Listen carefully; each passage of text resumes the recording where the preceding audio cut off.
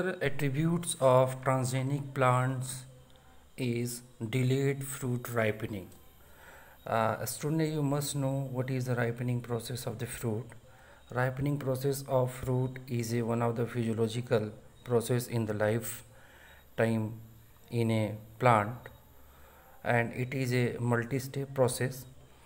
But the ripening of fruit is under the control of the genes, and the main phytohormones which is responsible for the fruit ripening is known as ethylene, and ethylene is a gaseous hormones which promote the ripening of the fruits. There are a number of fruits like mango, banana, grapes, tomato, etc., which require high production of ethylene as well as high rate of cellular respiration. That kind of fruits are known as climateric fruits. So climateric fruits are those fruits which are associated with the high production of the ethylene as well as high rate of cellular respiration. Due to the high rate of cellular respiration, there is a sudden rise in the temperature. So these fruits are associated with the high temperature also. Now the question is, how can we check or how can we stop the fruit ripening process, or how we can promote the delayed in fruit ripening process? So it is done by the two methods. Number one method is by applying the genetic engineering approach, that is the insertion of foreign gene, and second approach is by applying the antisense RNA. So basically we are using here two different genes, and that genes are responsible to suppress the production of ethylene or its production of protein.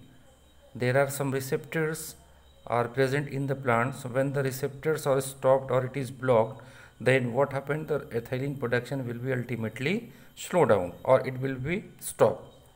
So we are applying here the gene. The name of the gene is ACC. ACC stands for amino acyl cyclopropane carboxylic acid oxidase.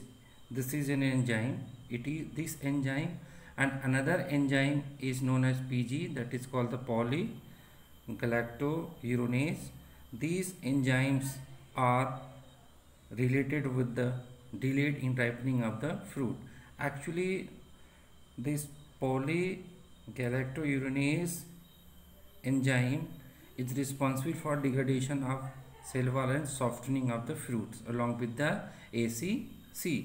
ACC is used in another plants, but in the case of the tomato plant, how can we promote delayed in the fruit ripening in the tomato?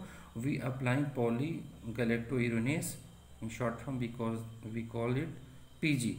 So this enzyme is necessary for the ripening of the fruits in the tomato, and if the enzyme which is needed for the ripening of fruit is stopped or that gene is suppressed itself, then what happens? There is no production of PG enzyme.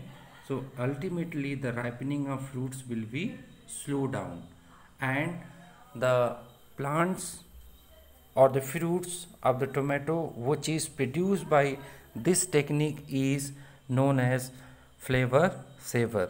It is a transgenic plant, and that plant is commercialized because of thick covering of the cell wall of the fruits, and it cannot be degraded by the enzyme, as well as it will remain fresh for longer time as compared to the native tomatoes.